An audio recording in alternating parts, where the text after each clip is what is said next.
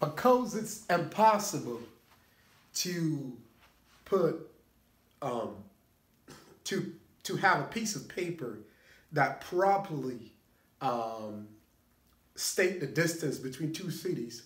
Sometimes we scale things. We would put them on a paper, but we would put it at a certain scale so we can represent exactly what we want. So let's say you have two cities that are 500 miles away. You can scale it down to make it a few inches. And this problem, this is exactly what we're going to do. We're going to scale some two cities. We're going to try to find a distance between them in real life. So let me show you what we're talking about here.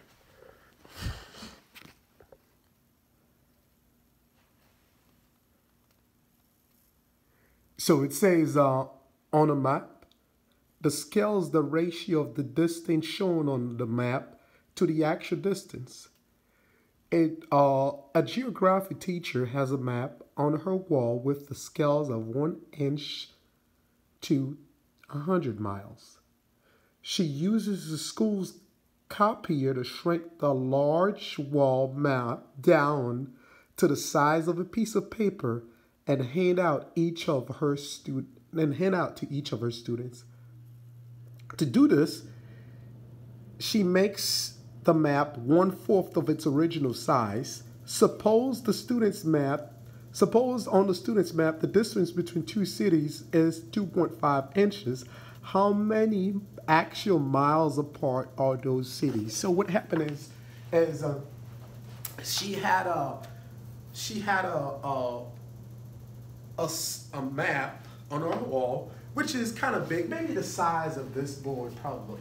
So she had that map on her wall. What the scale of that map was 1 inch to 100 miles. So what this means is, and if you're familiar with reading map, with GPS now we don't even read map anymore. I'll be honest with you, I don't. So if you're familiar with reading map, so what this means is every time something in real life is 100 miles, they're represented on the map that she has on her wall as 1 inch. So if something is 200 miles on the wall, it will be represented by 2 inches. But because what? Because the wall is not big enough to represent correctly, I would say accurately, to represent exactly what they have with the distance between two cities. There's no way you can have a wall that has you can have a wall in a classroom that's 100 miles. That's probably impossible. So the best way to do it is scale things down. So 1 inch on the wall is represented actually by 100 miles. So what happened? What else did she do? She couldn't just take the map down on the wall and give it to her students. So what she did is she said, okay, I'm gonna go use the copier, the copy machine.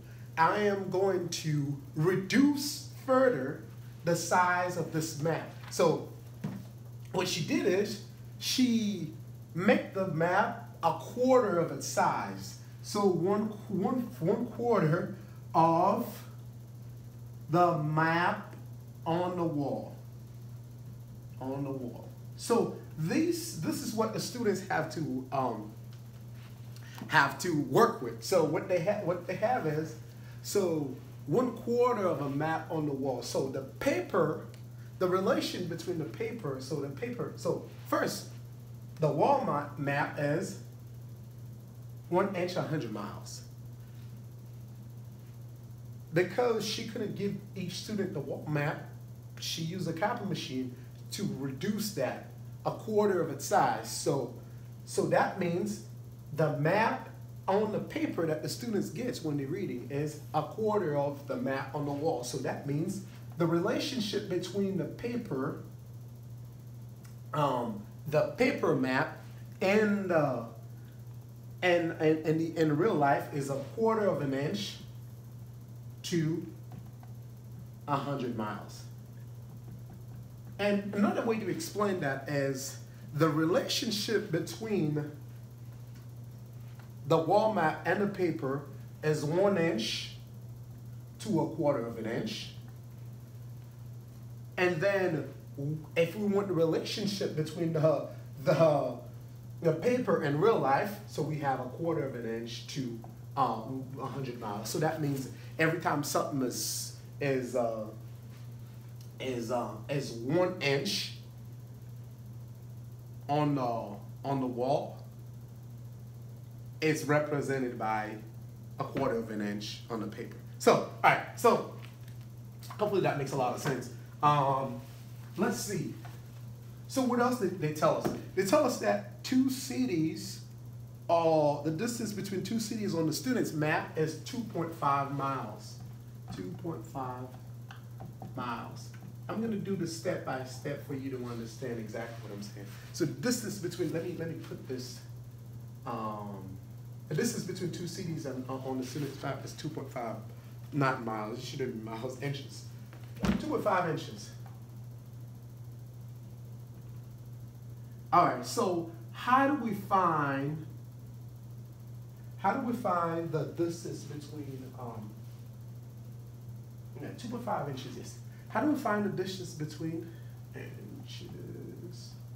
How do we find the distance between in real life of this thing, of this 2.5 inches? So on the map, on the student's map, on the paper map, it's 2.5 inches. So what does that mean? So if we reduce the student map by a quarter, so that means on the paper wall we have 4 times as much. So what I'm saying is, because the paper wall is too big for the students to put on their desk, she reduced that by 4. When we have 2.5 inches on the wall, on the paper, that should correspond to 4 times as much on the wall. The other way to think about that is 1 inch on the paper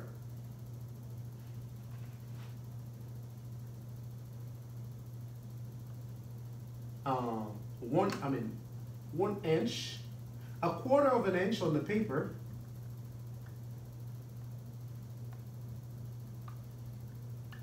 is exactly equal to 1 inch on the wall, right?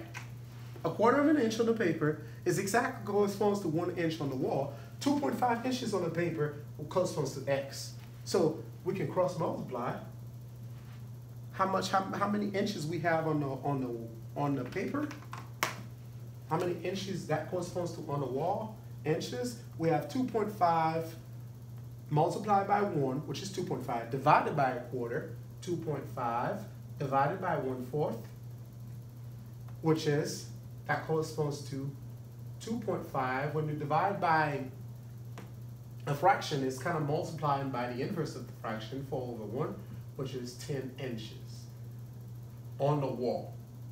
So that 2.5 inches that they have on the paper, it really corresponds to 10 inches on the wall. But they want to know, they don't ask us what it corresponds to on the wall. They want to know the actual distance between those cities. So we got to go back to real life. What real life is, 1 inch on the wall is 100 miles. So let's use this space here for a second.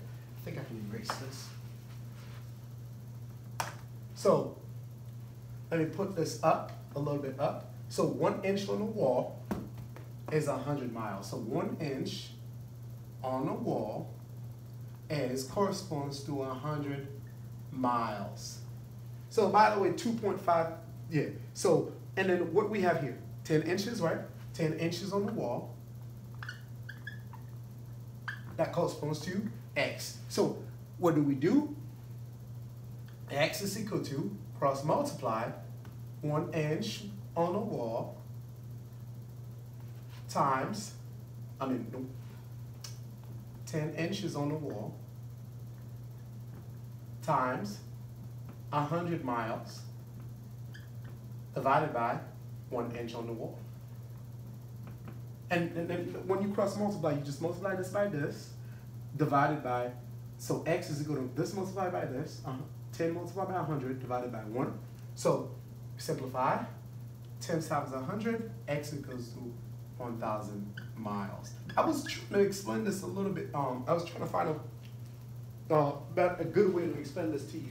That's why it takes so long. Usually it doesn't take this long. So 1,000 miles is what we're looking for as answer. That answer is J. Yeah. If you enjoyed this video, please share it on your page. You'll help a lot of kids taking the SAT, the SAT, and any other standardized test. Thank you very much. That was a good one. Thanks. Bye.